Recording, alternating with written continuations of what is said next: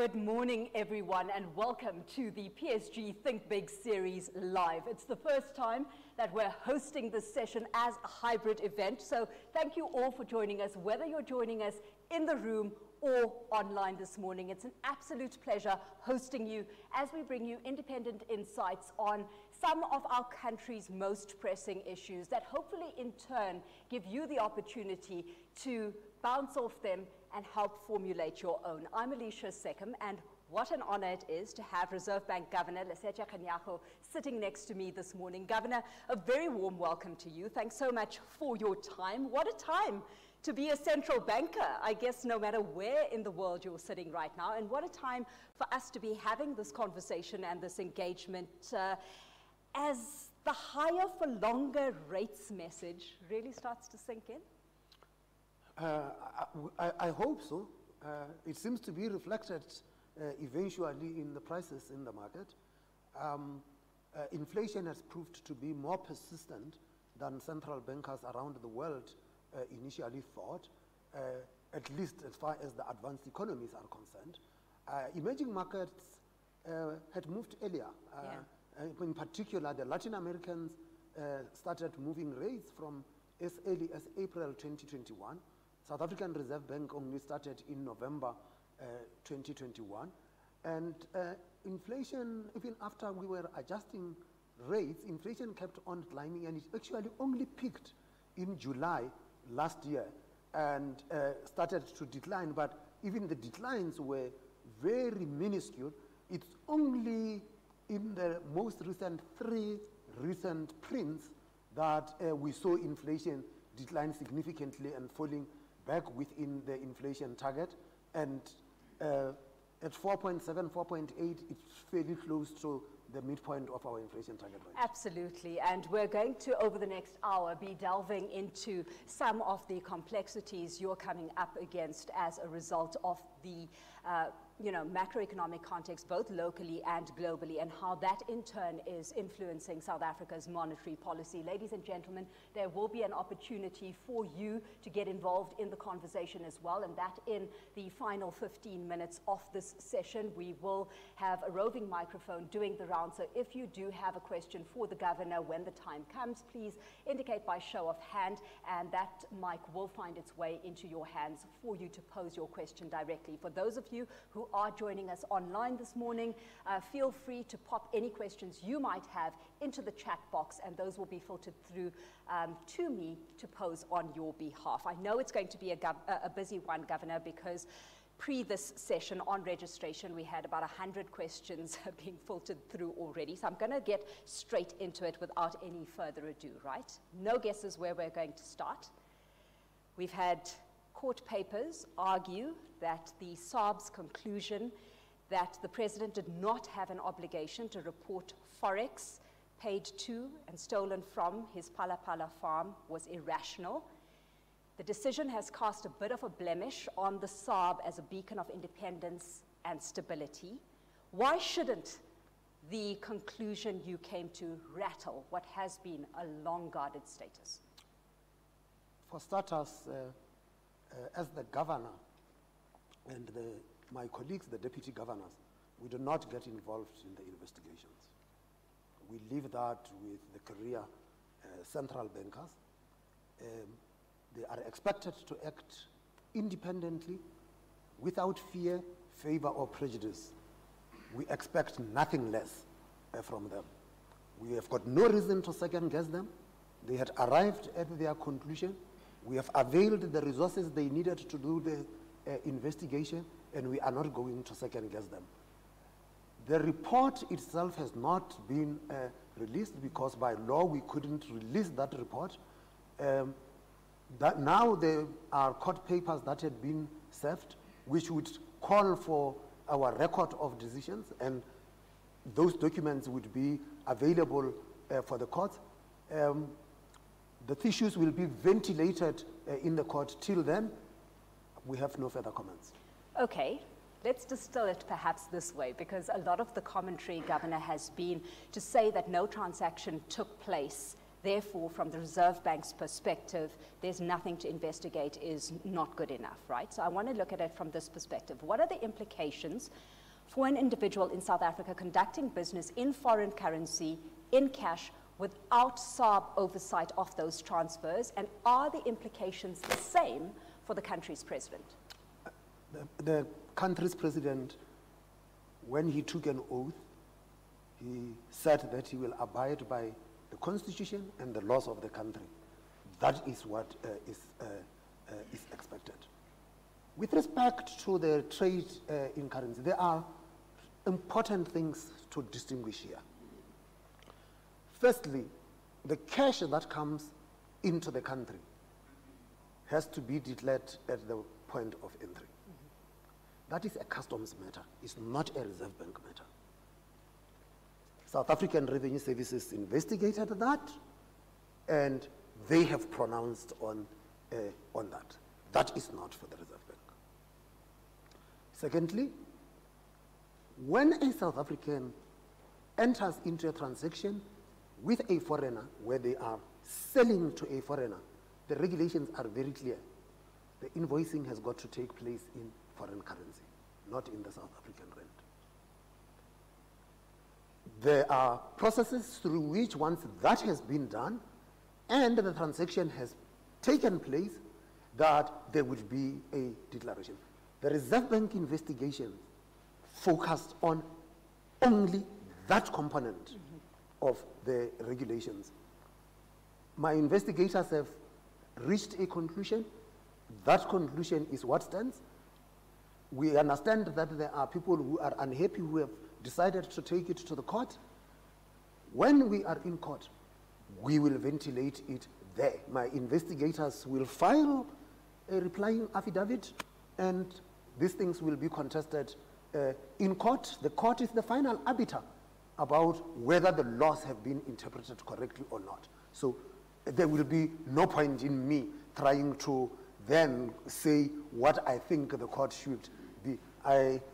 We have gone through this investigation. We have gone through so many legal opinions, and I have got no doubt that the advice that we have taken was the best advice that we could get, and those things will be ventilated by the lawyers in court. And you've gone through this investigation without any political meddling? Politicians cannot come into the Reserve Bank on any of the matters that we are busy with. We have made it very clear that we are acting independently, without fear, favor, or prejudice. The investigation that had taken place, that is what every South African would have been subjected to. Okay, matter to bed. Of course, you've defended the independence of the SARB for the longest while. It's backed by the Constitution. Still, I've got to ask you, how seriously is that independence being tested right now? And if I'm to be blunt about it, to what degree is the ANC applying pressure on the SARB to change any of its mandates? The mandate is in the Constitution. So the Constitution was written by duly elected representatives of our people. And if anybody wants to change the mandate of the Reserve Bank, they will have to change the Constitution. It's as simple as that. As it stands, we have got the independence, we have got the mandate, we will act on the basis of that.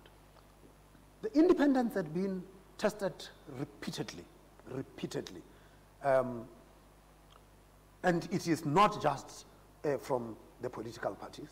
You know that the Office of the Public Protector also tried to amend the Constitution, but they didn't have the power to do so. And are we under pressure from any of the political parties? Well, if they want to do it, they probably might be saying it elsewhere. None of the political parties came to engage us and said that we think your independence must go. But even if they were to come and say our independence must go, we will tell them, go change the Constitution. If it is with respect to the mandate, there was a reason why our mandate was written in the manner it is written, and for the benefit of the attendees here, It says that we must protect the value of the currency in the interest of balanced and sustainable. And I mean, you've said this over and over again, right, Governor? Yes, either my English is not very good or that people decide not I'm the conduit for the questions being asked still, despite this repetitive commentary that you've been given to the markets. I mean, you've said before, while the fight is for a new mandate when it comes to the inflation mandate centered on the socio-economic well-being of its citizens, you've said inflation targeting is in fact meant to improve the economic well-being of the citizens of a country. So make that make sense.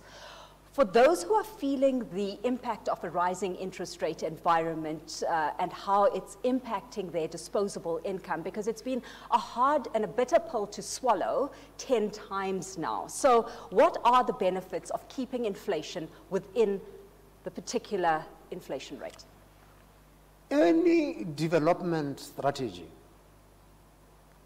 that does not promote price stability is by definition anti-poor, because the poor feel the ravages of inflation more than any other income group.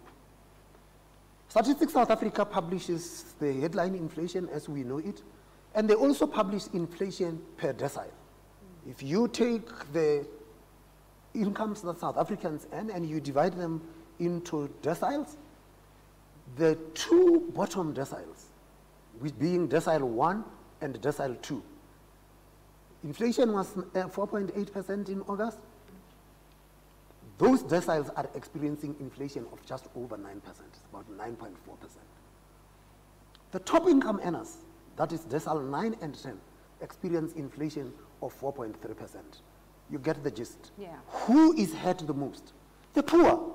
So if anybody says that we must stop paying attention to inflation, they are telling us that we must stop paying attention to the poor, because the poor feel the inflation the most. So now you would then say that, well, high interest rates and then it reduces people's disposable income. No.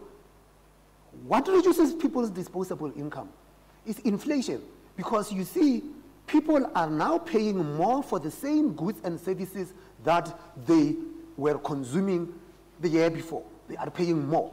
And because of that, their disposable income is reduced. It is because inflation is reducing the disposable income of people that the central bank has to step in to cap inflation. And unfortunately, the capping of inflation involves us having to deploy interest rates. And as we deploy interest rates, people feel pain.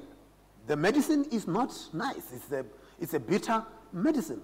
But if the patient does not take this medicine now, if the patient does not take the medicine now, this patient might end up in the ICU. Yeah. And we don't know whether they will come out of the ICU. Is the inflation band pegged between 3 and 6% still appropriate in the current context? And I ask the question because it has been moved before. It's not an immovable band that stands there. Bottom line, is that appropriate? Are you not trying to fight state failure, where higher interest rates is the price, Governor, of state failure on so many fronts as it feeds into cost and the inflationary scenario? The concept of state failure should not be used loosely. The South African Reserve Bank is part of the state, and we have not failed. So when you talk about state failure, you must tell us which part of the state is failing. It's a long list, right? When we disagree with each other and you do not like our report, where do you run to? To the courts. Are the courts a failure? No, the courts are not a failure. So there might be parts of the state, or there are parts of the state that are not functioning, but the term concept of state failure should not be used loosely. We must be careful how it is used. But is the Reserve Bank compensating for state failure through interest rates? No. We are dealing with inflation, and this inflation that we are faced with, and it becomes a very interesting thing, Alishia, because you say this, because some people have said to us, but this inflation comes from somewhere else. You are not going to succeed in doing this. Well, inflation peaked at 7.8% last year. It is now at 4.8%. Something brought it down. Okay, we get your point. I'm going to leave that. I'm going to leave that for now, but I'm going to circle back at some point in the conversation, right? Let's take a look at impact on the currency. We haven't seen a positive impact on the value of the rand, with the dollar obviously running rampant. And so we've got this double whammy that we're having to contend with of higher interest rates and a weak currency. Governor, are you worried? I worry about inflation. The exchange rate is not one of the variables the central bank controls. But even as inflation has come down, we have made it clear that there are risks to the inflation outlook. And amongst the risks we have identified has been the oil price, food prices, and possibility of an El Nino effect. The exchange rate is one that we have also mentioned. So we worry about the currency to the extent that it ends up feeding into inflation, and that is how we would think about it. Now, the global financial conditions have tightened. Put simply, interest rates globally have gone up, and the indications are that interest rates globally are going to remain high for longer. What that means is there is going to be a realignment of exchange rates. Yeah. And we have seen this week, the pound is at its weakest against the dollar since whenever. Oh, the rand is so weak compared to it's as weak as it was in 2020. The euro is this week against the dollar, and there is a realignment of exchange rates. Can I nudge you, Governor? The rand is no exception to that realignment. Can I nudge you, and I'm going to try my luck here, into offering your opinion on a fair dollar-rand exchange rate? Oh, a fair dollar exchange rate? Oh no, that's the simplest of the of the questions. A fair dollar exchange rate, dollar-rand exchange rate, is the one that is determined by forces of demand and supply in the foreign exchange market. I told you, I was trying my luck. We had to give it a go, right? Look, bottom line when it comes down to it, local woes aside, external forces, like you say, very strong, Governor. The Fed said it's going to be keeping rates higher for longer than previously anticipated, so much so that we're looking at a possible interest rate hike this year. We're looking at fewer cuts than anticipated for 2024. On our end of the world, right here in South Africa, we may have seen some reprieve, but all it would have taken was one person in the last MPC sitting to swing things the other way, and we would have seen a hike as well. So where the world is asking, is the US ready for interest rates at 7%? Is South Africa ready for interest rates at 10%? We have seen worse. We have seen interest rates at 26% before. I don't think we will ever go there, at least whilst you have the central bank that has been given this responsibility that it has. And one can't say where the thing stops. What you should be watching is what happens to inflation. Because the only thing that makes central banks to increase interest rates is because inflation has gone up. So now, just across the Atlantic, the southern part of the Americas, there is a country with inflation of about 100% or so. Their interest rates are definitely not 8.25. And north of here, just across the Limpopo, there's another country with inflation in the 90s. Their interest rates are nowhere close to 8.25. Get the gist. Yeah. The higher the inflation, the higher the interest rates. The countries that are having low interest rates at the moment are countries that are experiencing low inflation. What does that higher interest rate scenario do for South Africa, Governor, from a growth perspective? I mean, what kind of stress from a growth perspective are you warning against? There is no country that grows sustainably because it has got high inflation. I can't find one. There are countries that are, might not be growing and also be having low inflation, but I can't find one which is growing sustainably and it has got high inflation.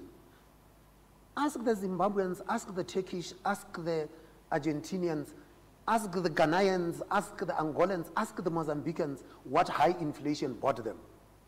Yeah. It didn't buy them growth. It didn't. And that is what you face. And that is why the authors of our Constitution said,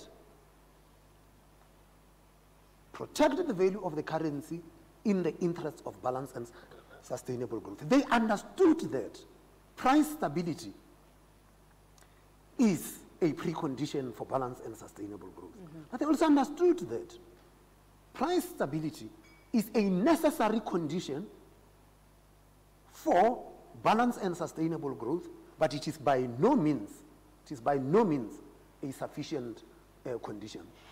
And yet you've been asked time and time again, like we've discussed and alluded to broaden your mandate with a focus on growth, with a focus on employment. You've been asked to get creative with the tools, right? Do you even have the right tools at your disposal, Governor, that could be used directly to address growth and unemployment challenges? The day we have creative central bankers, you must get worried. Central bankers have got to be predictable and transparent and not a meddle into this. Central banks have been designed for a purpose, and we have been given price stability mandate, and we have been given the tools to execute that mandate. We have been given a financial stability mandate, and we have been given the tools to pursue financial stability. And amongst those is functioning financial markets, and we have got a role in the functioning of financial markets, and if we see stresses in financial markets, we step in, and in 2020 when financial markets were not functioning, we stepped in with our bond purchase program and got the financial markets to work. If you say you are giving us an employment mandate, you must give us the tools to create employment. And where are those tools now, and who are they with? If you do that, you must also give us a say on the functioning of the labor markets, which we do not have a say in. Labor markets is the preserve of the Minister of Labor with the unions and with the businesses.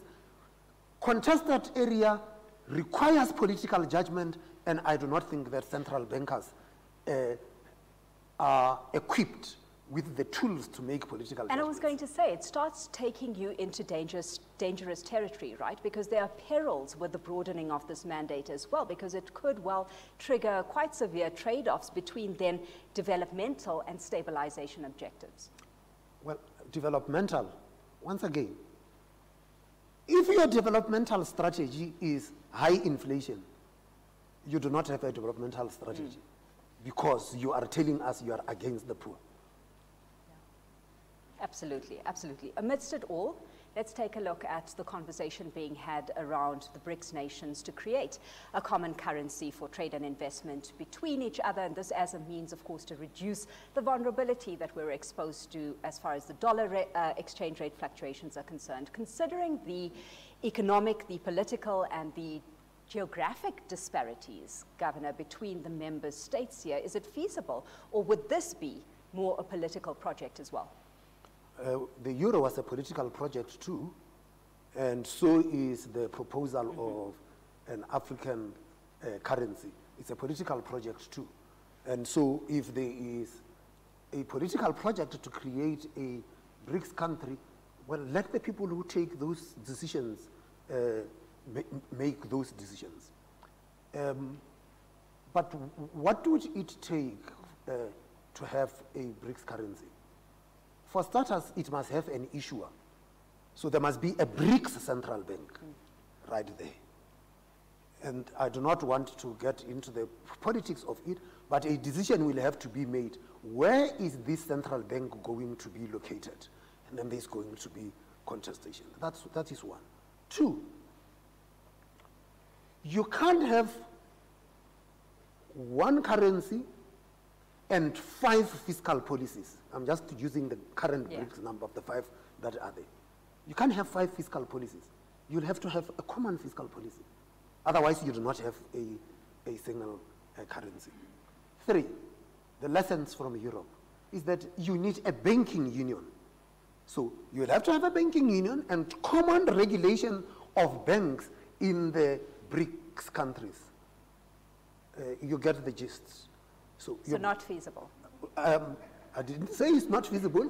If you can do all of those things and have a common inflation rate, then you are talking, you are having a currency.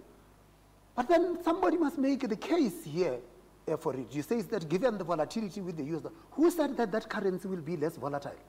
Currencies are all volatile. It will be as volatile as the other currencies are. It might actually even be more volatile given that it has got 5 fiscal policies and 5 banking legislations and all of that. But the question that should be asked is, what ill are we trying to cure with a BRICS? As central banks in the BRICS member countries, we felt that trade must be facilitated. And when trade is facilitated, there must be settlement, and settlement needs currencies. And what we have been working on in the BRICS central banks is the interconnectedness and interoperability of our national payment systems so that settlement can be easy across the borders. That will be more useful than talking of a BRICS currency. What is currently happening? So in Johannesburg here, we have got an RMB clearing center. So Chinese companies, South African companies can settle with each other using either rand or RMBs. And if they run short of rand or RMBs, there are swap lines between the People's Bank of China and the South African Reserve Bank. We do not need a BRICS currency. We can settle with RMB and with rand. But as I had said, the euro was a political project. If this is a political project, well, political decisions must be taken and let it be. But all that I am saying is that what matters is the trade, and we are saying that central banks are capable of facilitating that trade. And like we've emphasized, there is so much, Governor, that falls outside the remit of the Reserve Bank, right? And I told you that we were going to circle back to this point. At some point, I wanted to let the issue ventilate and breathe a bit. The efficient use of capital, driving implementation of economic policy, stricter procurement policy, a reduction of wasteful expenditure, getting a handle on corruption in the country. I mean, these are all issues that, as I say, fall outside of the remit of the central bank, and we acknowledge that, right? But the central bank is drawn into the arguments nevertheless, with South Africans having to pay for government deficits, inefficiencies, leaking buckets, wasteful expenditure, squandering. You've issued yourself a warning to the ANC saying that deteriorating fiscal risks will lead to higher interest rates. There's been a speculation over fallout of the proposed cost containment measures that are being tabled. Where are your confidence levels sitting, Governor, when it comes to getting a handle on fiscal recklessness, considering that we're heading into an election here? I've not spoken to the ANC. But you've issued a warning, right? I've not spoken to the ANC, and the central bank is not in the business of giving warnings to political parties. What we said is the fiscal stance influences the country risk premium. For us, as in setting interest rates, you were talking about the interest rates being high. There is a measure that we use to see whether interest rates are high or low. We call it the neutral real interest rate. When interest rates are above neutral real interest rates, we say that monetary policy is restrictive. If it is below the neutral real rate, we say it is accommodative. In that neutral real rate, you have foreign interest rates, and for South Africa, the more important bit is the country risk premium. That country risk premium is driven by fiscal policy. And so, if South Africa has to have lower neutral interest rates, you need fiscal policy to be able to bring down the country risk premium. That's where we end as the central bank. How the government spends its money, that is not where we come from. You might just happen to be 12 years late. If you asked me that question 12 years ago, I was the Director General of the Treasury, I would have answered it for you. I did caveat it with so much falling outside the remit of the central bank, right? But, okay, let me just get your view, an opinion. You have those, Governor. What do you see as South Africa's key economic constraints? Key constraints are structural, and we have spelled this out before. Post the pandemic, the world was opening up. Iron ore prices shot up, coal prices shot up, and so the bulk commodities. South African mining houses were very profitable, but we just couldn't get the iron ore there. We couldn't get the coal there. There are problems in our national logistics system. You just have to be on the N3 and see the amount of trucks that are putting pressure on the roads. See that. And I hope there is a backup generator here because without energy, you can't fuel a modern economy. And so the electricity constraint is binding for us. Alishia, you can go and compare South Africa, what we spend on education compared to other countries, and look at our education outcomes. No amount of screaming at the central bank is going to improve the education outcomes because we just do not have the tools to do that. And those are the constraints. And the thing about the education outcomes becomes so important. Yesterday, one of the newspapers, I don't want to advertise it, ran with a story about some audit firm that talked about South African minerals running out in a certain number of years. Of course, at some point, the minerals will run out. What the article didn't say, the message that said, we are in trouble, that we are going to run out of minerals. But the biggest wealth of a country, of a modern economy today, is not the mineral wealth underneath the ground. That is not the real wealth of the country. The real wealth of the country is that which is in the heads of its citizens, is the know-how. And that is where we should actually be focusing, creating know-how, because that is how countries grow and that's how countries compete. Absolutely, and I mean that message has to be, shouted out loudly, Governor. We had Busi Mavuso in her weekly letter a couple of weeks ago saying government basically has two options at this point: cut back spending or induce a financial crisis. We've had concerns about the country's fiscal outlook and what we aren't or are or aren't doing to get ourselves out of this rut focused on by foreign investors. They're worried. We've had bond yields widen. We've had the rand weaken. And many saying that the situation would have been a lot worse had we not seen interest rates sitting at these high rates that we have at, 14-year highs, right? Are you simply going to have to be comfortable being Mr. Bad Guy for a while yet? I think we are Mr. Good Guy. We are bringing down inflation. I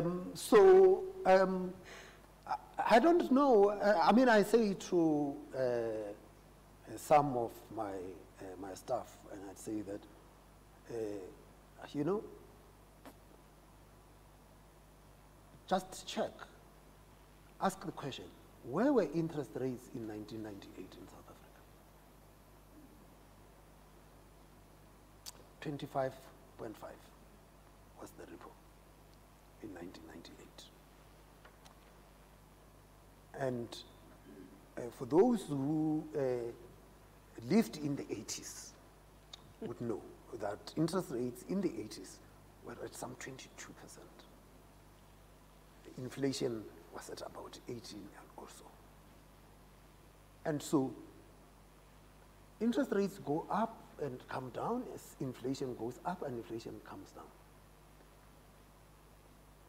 The experience of South Africa has been, since 1994, every time interest rates peak, they peak at a lower level than the previous one. In the aftermath of the global financial crisis in 2008, interest rates went all the way up. They went into double digits. We had the repo rate in double digits. Yeah. So when we say high, we say high relative to what?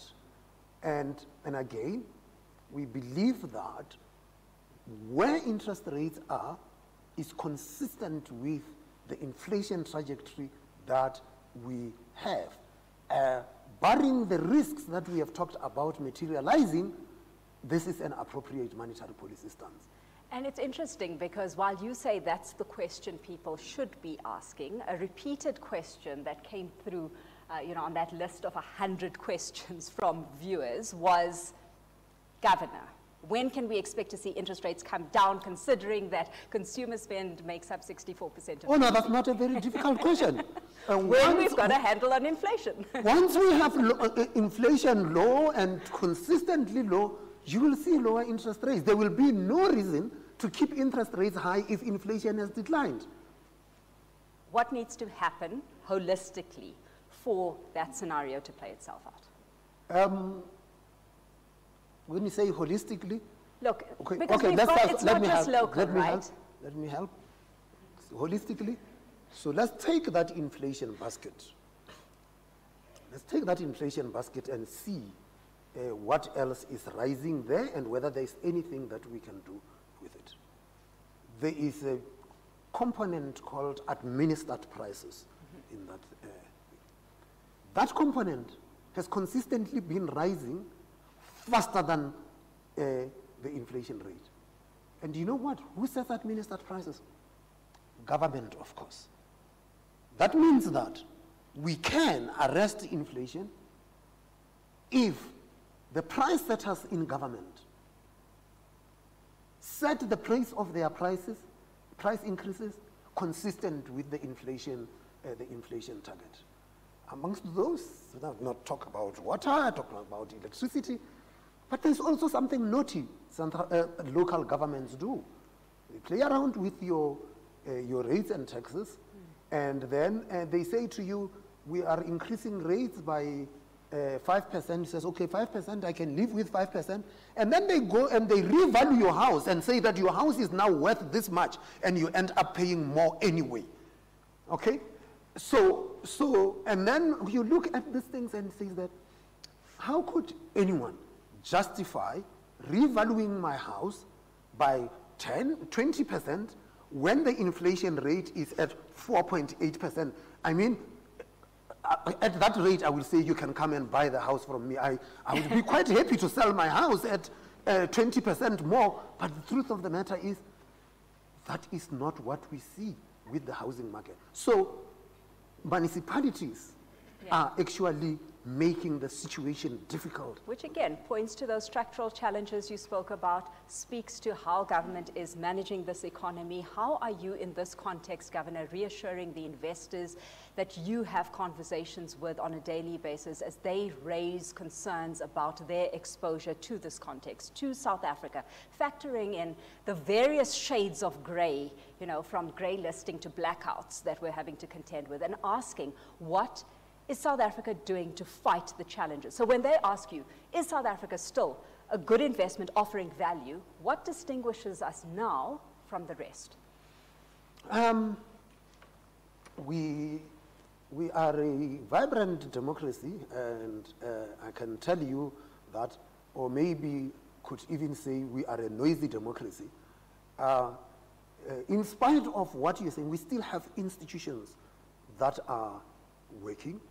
We are still home to world-class companies, and we are an investment value proposition. But you know, you talked about the thing, and then you talked about grey listing and the grey listing. Of course, we will get out of the grey listing.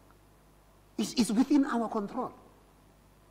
It is within our control to get out of the grey listing. We will get out of grey listing. The only thing that will keep us there is us deciding to do nothing because maybe we don't want to come out of it. But we will come out of the grey listing.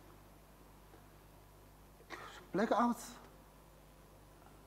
I'm sure that term doesn't exist in South Africa. South Africa load sheds, it doesn't black out. Listen, I was using the analogy, the color spectrum here, right? That load shedding itself is used to try and avoid a blackout, okay? So this Swiss friend of mine said he was working on a project in South Africa. And then he says, no, this thing can't be done. And says that, no, we will not be able to do these things. And he says that these chaps from South Africans, they come and says that, don't worry, we will make a plan. And then the project proceeds, and then we've got this constraint. This is not going to work. We will have to can the project. Say, don't worry, we will make a plan. And then eventually the project got executed. And you know what? What has been driving investment now in South Africa has been investment in embedded generation, and that is what has been driving investment. We will get these things, and guess what? As we think that there's more generation coming up, and then we discover another thing, we might be running out of transmission capacity. But again, I'm sure we will make a plan, right? So these challenges are not insurmountable. Last week, one of these weekly publications ran a story of executives who said if there is something that can be done to save the country, and they had all sorts of ideas, solve this, solve that, solve that. I just liked one. I liked one proposal. What was that? Stop talking and do things. Exactly. As you say that, I've literally written down here, we need robust conversations, but that actually translate into action. Governor, how robust do your conversations get within government circles? And I know I'm possibly stepping into a trap here. I know it's not in your purview, but you've got views. Does your input go beyond just having a view? And does it translate into proposed actionable plans? In our space, we do take actionable plans. We have actionable plans, and we execute them. You might not like what we do, but the plan is executed. Outside of your control parameters. This is exactly where I am getting to. We do not even express an opinion about the others and what they should do. The only chaps who hear from us will be the chaps in the Treasury, because the Constitution says we must work together. But even then, we only talk with them to the extent that what they do impact our work. And there is a very good reason why we do not tell the Minister of Water Affairs what to do with the water situation. Because we don't want him to tell us what to do with inflation, because we know what to do. Got you. Clear lines, clear boundaries. With that, ladies and gentlemen, we're going to be opening up this conversation now to you, the audience. So if you do have a question here with us in the room, please indicate by show of hand, and the mic will find its way to you. Online, please keep those questions coming through as well, and those will be filtered through to me to pose on your behalf too. Any questions at this point from the audience? We've got, there we go. Morning, Governor. Is the monetary policy response function influenced by the volatility of inflation at all? One could argue that inflation globally could be more volatile in future than it has been in the past 2 decades.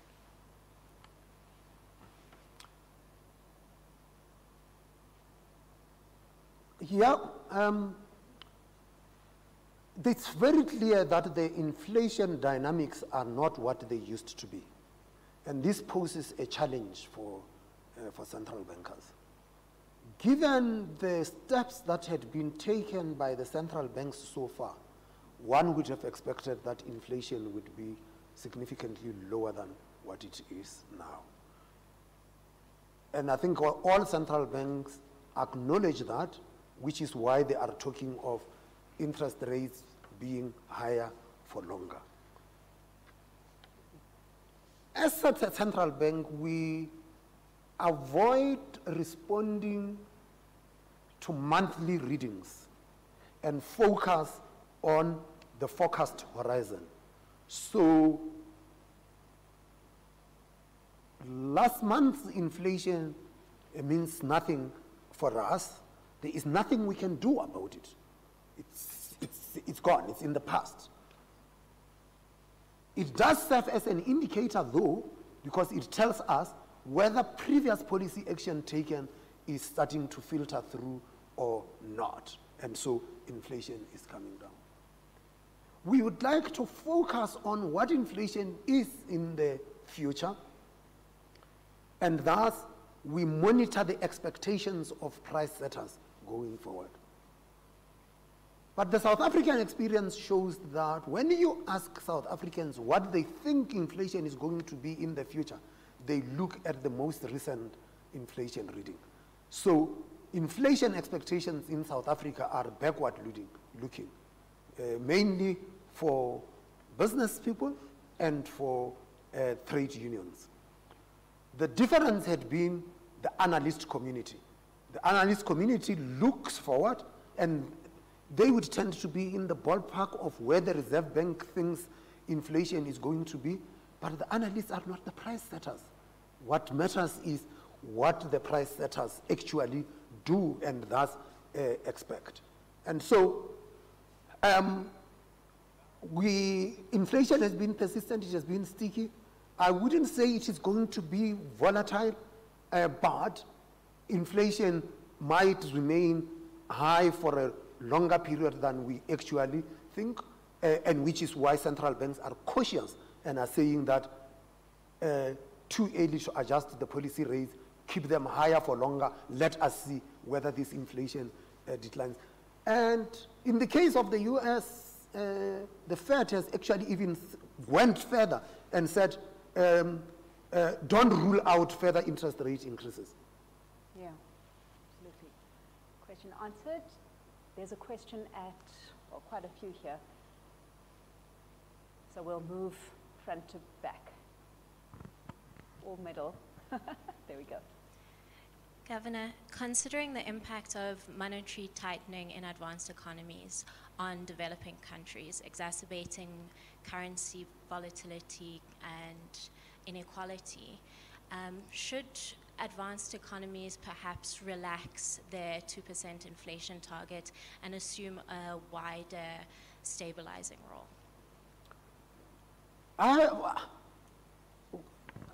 Central bankers do not run out of advice.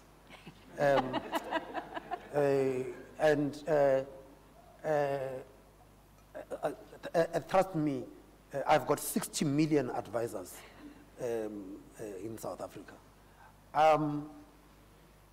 there doesn't seem to be talk of having a higher inflation target in the advanced economies.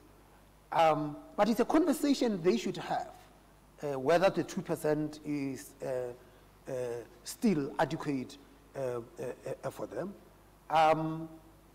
The time to take the target higher is not when inflation is higher than your target. Because when you do that, the price setters will expect that you are going to do it again. And so if the advanced economies were to revise their inflation targets higher, this is not the time to do it. When their inflation, okay, the inflation in the US now is around 4, and in the UK it's like 7-8% or so. They can't even talk of having a higher inflation target because it will destroy their inflation fighting credentials. But when you said relax, why is your relaxation only on the upside and not on the lower side, as if higher inflation is better than low inflation?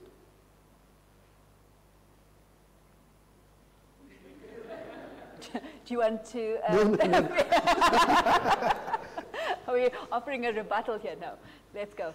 Governor, due to the effect of the commission that found the state capture, why has nobody been convicted and none of the funds have been recovered due to the fact that the government is missing billions?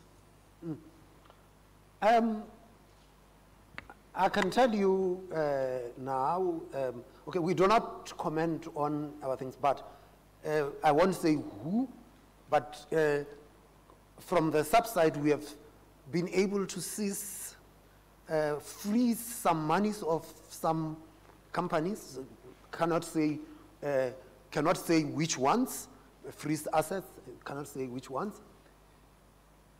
The day the president or the governor of the Reserve Bank says to you, we are going to put these people in jail, you must get worried, because that's the collapse of law and order. Because neither the president nor the governor have the power to put anybody in jail. It is the prosecuting authorities that must do that. So if the prosecuting authorities says that we are going to put you in jail, then you will know that that is the case, they mean business. But if a politician says that we are going to put somebody in jail, just look at them and say, using what power? Okay, I know that we've got a question there, at the back as well. We'll get to you next. Before I tackle these two questions that are popping up, one that's emerged, how do you protect the currency with the volume of imports associated with the climate-related transition?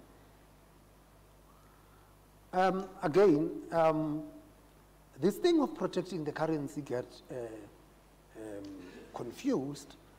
Part of it is that the Reserve Bank itself used to cause that confusion, because in the 80s, the Reserve Bank used to say, we protect the external and internal value of the rand. And the internal value of the rand was defined as inflation, and the external value of the rand was the exchange rate. Yeah. The authors of the Constitution, when they wrote the thing, decided, no, you must just protect the value of the currency, period. There's no distinction between internal and external. And I guess that question, talking about against import, is suggesting that we protect the exchange rate. That is not where we play.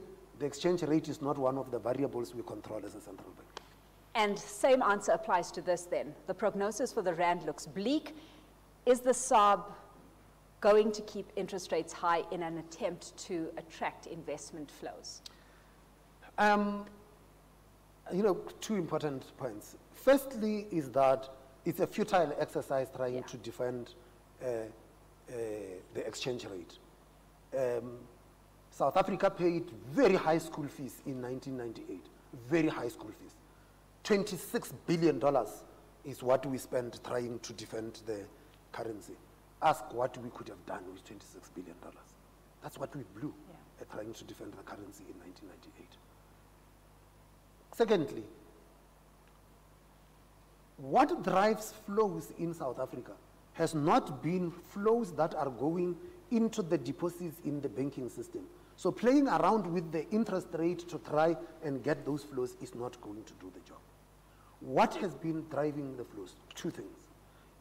Equities would tend to be driven by the growth, general growth in the economy, or growth in particular sectors or particular companies.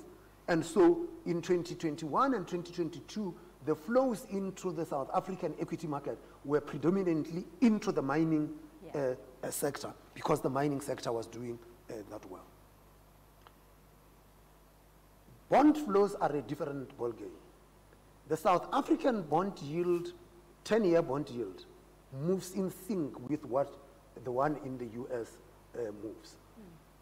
And the central bank does not control that yield. So that is market determined, and it has tended out to be a key driver of the flows than the policy rate, because the policy rate, as I said, it influences deposits. It does not drive bond flows. The bond flows are driven by those bond yields and the differential in those bond yields. And what you have seen had been that US bond yields had gone up. As US bond yields went up, our bond yields also went up, because the investors would say they want to be compensated for it. Yeah. Okay, so we've got 5 minutes left. We're going to try and cram these last two questions in. One here, and the gentleman has been waiting a very long time at the back. So here we go. Thank you, Governor. Can I ask you about financial stability? So if we look globally, interest rates, particularly in the US, are getting to very interesting levels, and they have a very large funding requirement. In your view, how should central bankers and monetary policy setters be thinking about the financial stability risks from higher interest rates globally? And then if we bring it back to South Africa, what's your assessment of the financial stability risk environment? How are you taking it into account? We'll start with the easy one. At the moment, there are no financial stability concerns in the South African financial sector. The capital and liquidity levels are adequate.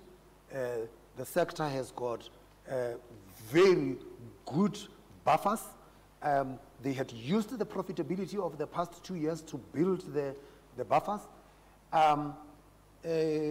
Interest rates have been going up, and we have seen that non-performing loans have also risen in South Africa, but there are adequate buffers in the system to absorb those non-performing loans, and so there are no financial stability concerns there. But what is in no doubt is that the household sector is feeling the pinch, and people are struggling to service their mortgages, and we have also seen people downgrade their vehicles and so forth, but there aren't financial stability concerns. Globally, the concerns about rising interest rates and raising financial stability issues had been that 60% of developing countries, according to the World Bank, 60% of the developing countries are either in debt distress or at risk of debt distress. And that is becoming a big global financial stability issue if you have defaults. And we have already seen Ghana had to do restructuring of their debt, Zambia had to do the restructuring of their debt, Mozambique is busy with that. So you are going to be seeing those stresses. In the US, what you had seen as interest rates were going up was stress in the mid-sized banks in the US. And part of it had to do with the accounting. In South Africa, the way in which we account for the holdings in government bonds is we mark them to market.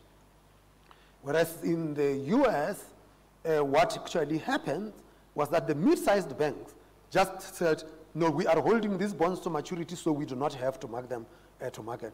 As interest rates were going up and yields were going up and they were under pressure and they needed the liquidity, they had to go and sell those bonds, and they could only sell them at a loss. And that was the story of SVB and 2 or 3 others in the US. So you saw that, but it was not for the wide system either. It didn't pose big financial stabilities. There were pockets of concerns with respect to that.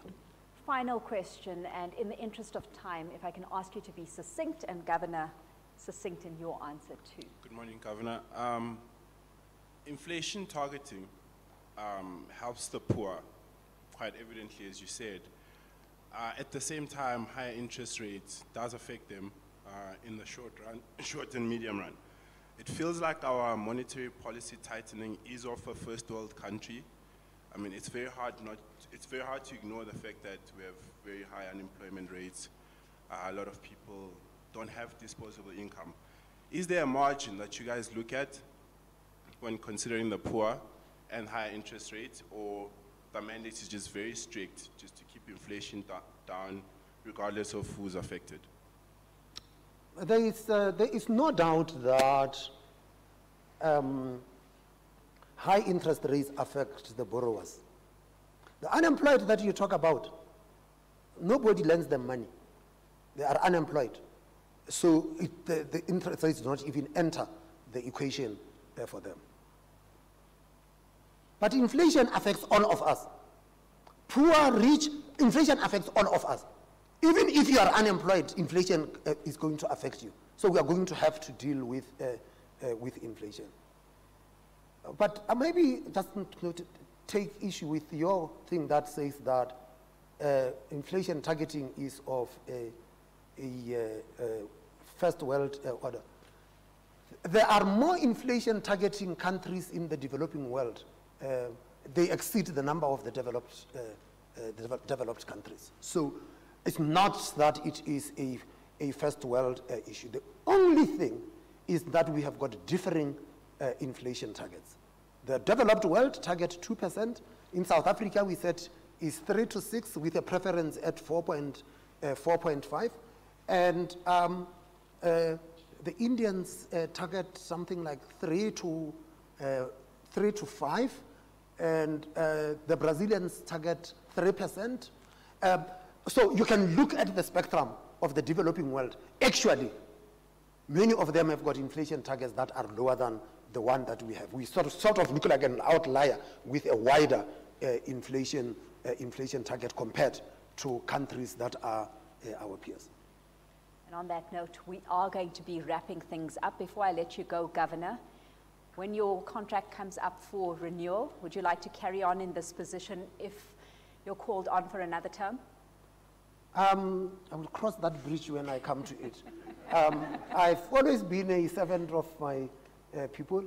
The president is the appointing authority. The president would normally engage the board of the Reserve Bank ahead of the time.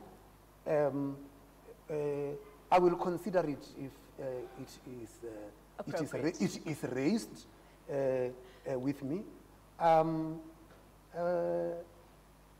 This year, next year in August, I would have been in public service for 30 years. Yeah. So we will watch your next move when you get to that bridge. Thank you so much, Governor, for your time this morning. It's been an absolute pleasure hosting you. Thank you all for being with us this morning, and for those of you joining us online, for your time as well. From me, Alishia Seckam, it's goodbye. Do remember, you can keep this conversation going on the various social media platforms using the hashtag Think Big PSG.